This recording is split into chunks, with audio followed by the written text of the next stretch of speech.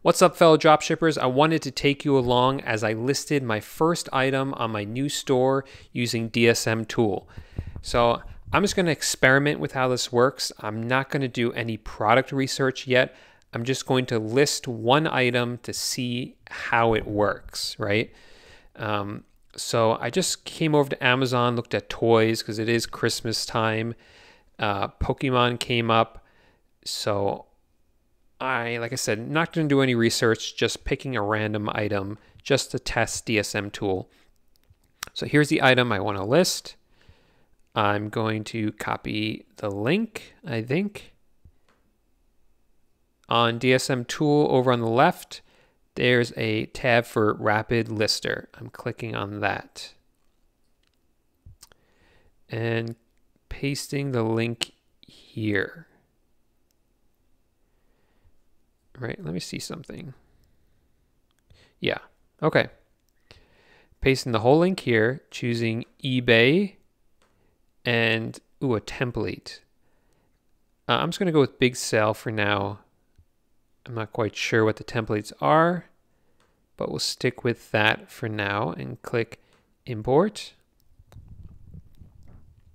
Wait for that to load. All right, and obviously this is where I would change the title. Here's some suggested words. Oh, that's pretty cool. Pikachu toys. I would throw toys Pikachu in there. Don't need these sizes. Rio Ran Pokemon action figures. I don't know. Normally I don't include brands unless it's a brand that people know. I don't know if that's a popular brand. I'll stick it at the end for now. Pokemon action figures. 144 pieces. 104 toy pieces I'll put. Pikachu, Rio Rand, toys. Let's see what else here. Might want to see. What else might I name this? I'm not going to get too much into optimizing titles. And like I said, I'm going to try the sniping method for this store anyway. So I really shouldn't be wasting my time optimizing these titles. So I'll just leave it at that for now, even though I like to fill it out. But we'll just leave it at that for now. Just trying to figure out how this works. Oh, well, this is neat. Competitors. So this will tell me how much other people are selling it for on eBay. This guy's selling it for 20, and on Amazon, it would cost me 21. So this doesn't look like it's going to be a good product because it looks like there's already some steep competition. This guy is selling for 20, is sold 150. So I cannot compete with that. That's really neat that they show you all this. Oh, this guy's selling for 24 though.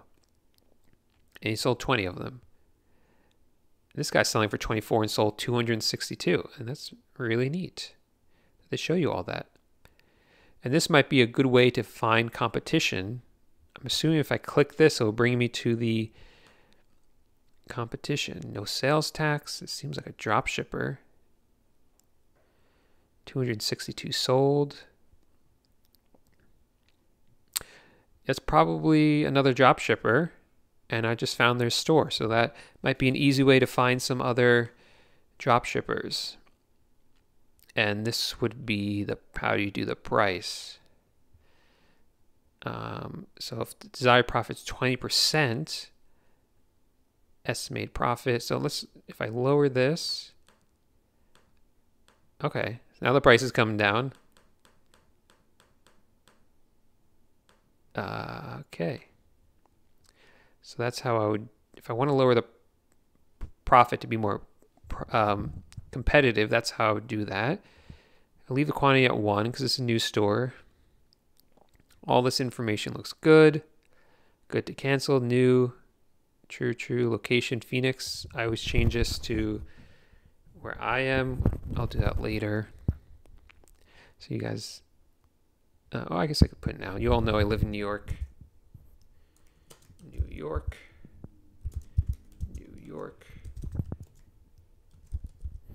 Right? Here's the images. Is one image better? No, this one, the main image is good.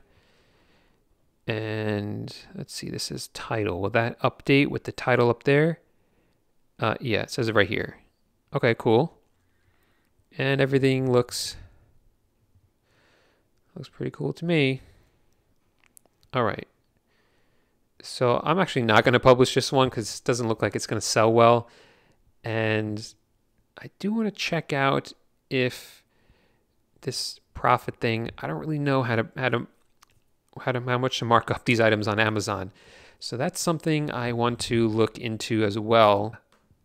Settings, that's what I'm looking for. Okay, so kind of getting off topic here. I have to blur out my email address. My name, default currency. I'll change my time zone. I am in the Eastern time zone. That's -5, I believe. I don't know how I know that. I already connected with my PayPal account. I'll click update. Let's see what else I can change here. The dashboard. Alert on items out of stock. Well, that's cool. It will alert me if an item's out of stock for more than 3 days. Alert me on items last sold more than 30 days ago. So I'll get an alert if an item hasn't sold for 30 days. If an item has less than 10 views. So that's cool stuff. Kind of prevent you from wasting space with these items that aren't selling. Let's check out listings. Default target will be eBay because that's the only one I use. In other words, this is where it's going to list to. Item location, I'll fill in New York, New York. I'm assuming this means I don't have to type this in every time. Default break-even percentage. Okay, I don't quite know right now. I know the default, it's about 14% before taxes. If you don't have to pay sales tax. So 19 is probably a good number, but if you have to pay sales tax for some states, I'm actually probably going to lose money on that. But I'll keep it at 19 for now, just so I can be a little more competitive.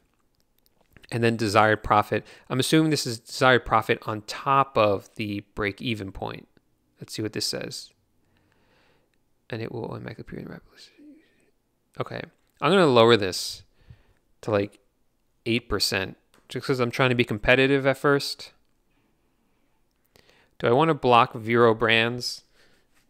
So Vero brands are items that have a lot of copyright issues with them. So companies like DeWalt, I know, if you try to list their brands, your listing will get removed because you're using their images, their descriptions, and those are copyrighted and they don't want you to do that. You are allowed to sell their items, but you have to take your own pictures and write your own descriptions for them.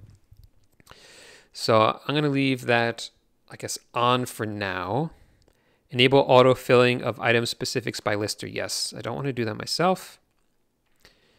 Logo, no, I don't want a logo. Business policies.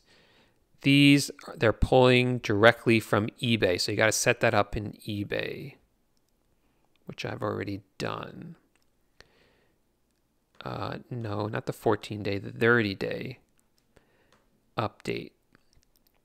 And I can go over in another video how to set up business policies within eBay itself.